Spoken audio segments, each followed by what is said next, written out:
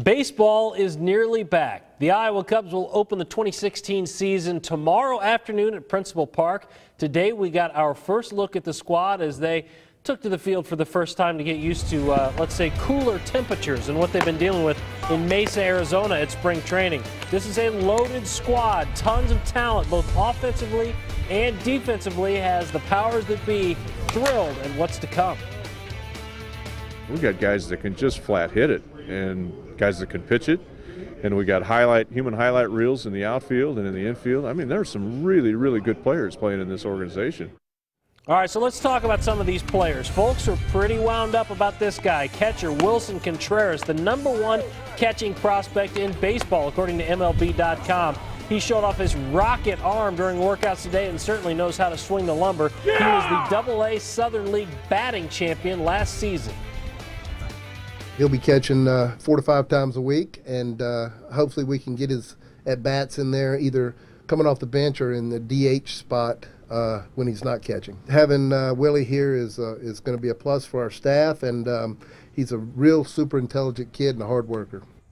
Another big name to keep an eye out for is this guy, big man Daniel Vogelbach. He is a big first baseman, can swing the stick, absolutely crushed the ball today at batting practice. This left-handed power hitter certainly looks to put on a show this summer, and he looks a whole lot like Kyle Schwarber, as you see there as he stands in the cage. He says it's not about him, it's about them.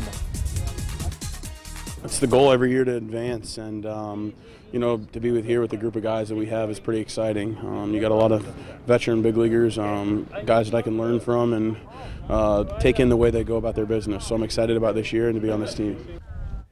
When Theo Epstein took over the Cubs organization, the very first move he made was to draft this guy, Albert Almora Jr. He's considered one of the core 4, one of the great young prospects in Chicago's organization.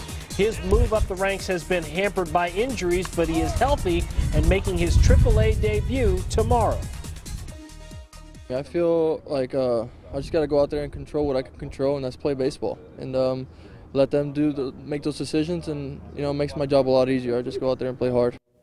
Almora Jr., a guy that has been compared to Jim Edmonds and Andrew Jones out in the outfield, somebody certainly to keep an eye on. The games get going tomorrow afternoon. 3:08 is the first pitch at Principal Park as the Round Rock Express come to town.